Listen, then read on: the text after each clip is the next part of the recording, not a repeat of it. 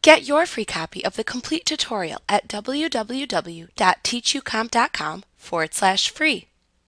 You can track mileage for vehicles in QuickBooks so you have a record of vehicle mileage for tax purposes. You can also assign mileage to a specific customer job so you can bill the customer for the mileage if needed. There are some limitations to the use of this data, however. You cannot use the data to reimburse employees or vendors for mileage. You also cannot track specific vehicle expenses like tolls paid, gas, and other types of expenses. You can work around this by entering these charges as a bill, which can be charged to the customer. Also, vehicle mileage information from Quicken will not be imported into QuickBooks. Generally, you can use either the standard mileage rate or the actual expenses for calculating vehicle mileage expenses. You should consult with your tax advisor or the IRS to determine which method you should use, if any. To enter vehicle mileage, select Company. Enter vehicle mileage from the menu bar to launch the Enter Vehicle Mileage window. Use the Vehicle drop-down at the top of the window to select for which vehicle you will be entering mileage. You can type a new vehicle description into this field and then use the Quick Add feature to quickly add the vehicle to the vehicle list. Alternatively, you can click the Vehicle List button in the toolbar at the top of the Enter Vehicle Mileage window to open the list of vehicles if you would like to enter a detailed description about the vehicles used by your company. Next, use the Trip Start Date and Trip End Date calendar drop-down fields to input the start and end dates of the trip you are recording.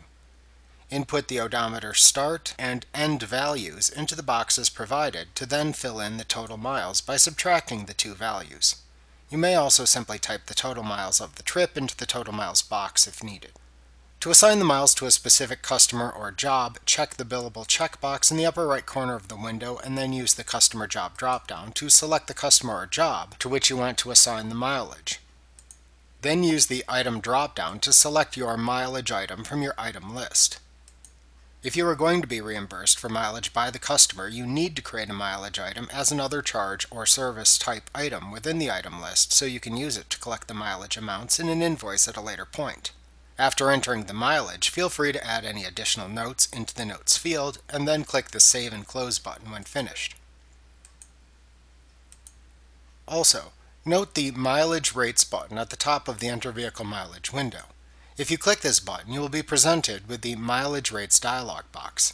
Here you can input the most recent effective date of the federal mileage rate into the column available. Then set the rate in the rate column next to the specified date.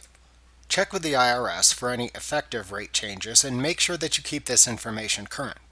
Just click the Close button when you are finished entering the mileage rates.